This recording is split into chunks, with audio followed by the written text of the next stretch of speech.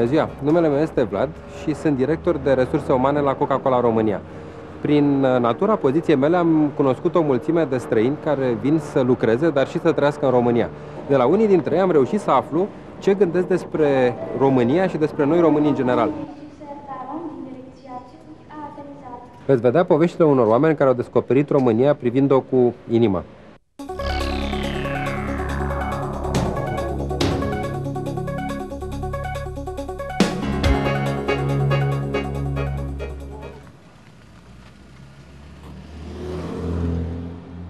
I intended to come for 1 year like everybody else who comes to Romania, and like loads of my friends, they're still here 5 years later or 6 years later, whatever it is.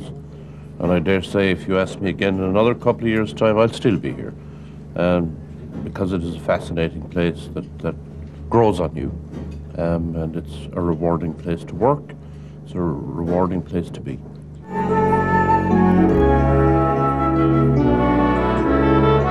I'd like to get out of the city and come here to this magnificent wood, where in the spring you got these wonderful small flowers that they just came up through the ground, and the place would be a carpet of these lovely yellow, blue and white flowers.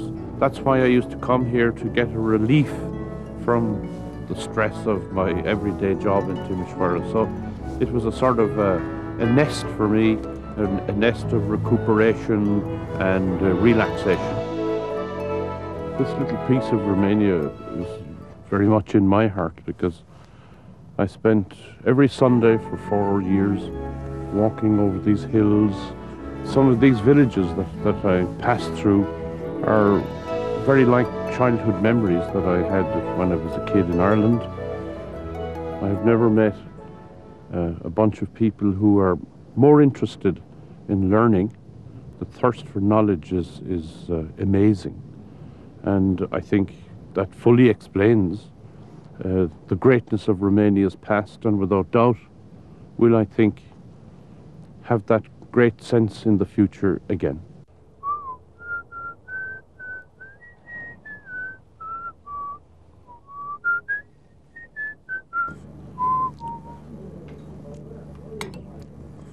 So here we have famous pancakes of this establishment, which is the house speciality, and it is really worth traveling a long way to have.